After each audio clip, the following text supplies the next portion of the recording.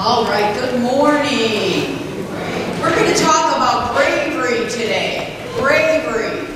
If you were going to do, Calissa, show me a brave pose. Come up here and show me. If you were going to look brave, what would you look like? Come on up. Show me. How about you, Carter? How would you look brave? I think I would look like this. Do I look brave? No, I don't look brave. Tell me sometime when you did something that was brave, you think. What? I jumped off the high dive. You jumped off the high dive. That is definitely brave. What else? Anybody else? No, nothing else? Okay, James has got one. When did you do something brave? I forgot. You did what? I forgot. Oh, you forgot. Okay, that's all right. You tell me when you're ready. Yeah. It might be something like jumping off a diving board. It might be going on a roller coaster that you were afraid to do. It might be actually getting up and speaking in front of a group. Sometimes that takes a lot of bravery.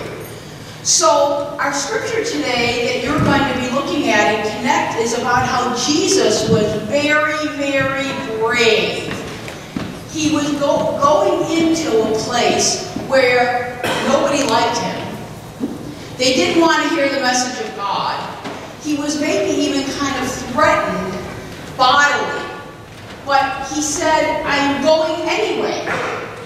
Now, if he made a list and he was thinking of it with his brain, he made a list. People there don't like me. They don't want to hear my message.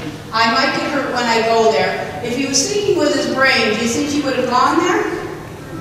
No, the list didn't look very good, did it? But then he started to think with his heart. He put his heart first instead of his brain. And he said, I have the love of God with me. God sent me here to this earth to do this work and this message. And if I go with him with me in my heart, I can do anything. I'm going to gather, he said in the scripture, the chicks up like a mother gathers up their babies. Do you see how they have their babies underneath? Do you see that? That looks pretty comforting, doesn't it? That looks pretty awesome. And that's what Jesus said. I am going there and I am going to win them over no matter what. Because I am brave, because I have God on my side. Now, do you think with God on our side we'll never be afraid? No. What do you think? You think never? We'll never be afraid again? Yeah.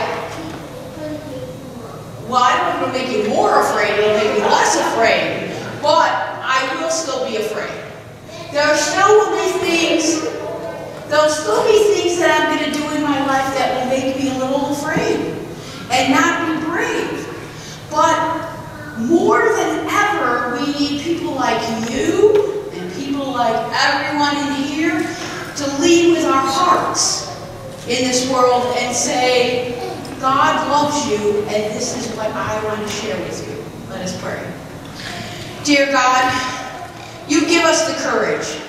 You give us the bravery for us to lead with our hearts instead of our minds. Sometimes our minds tell us, no, we couldn't possibly do that.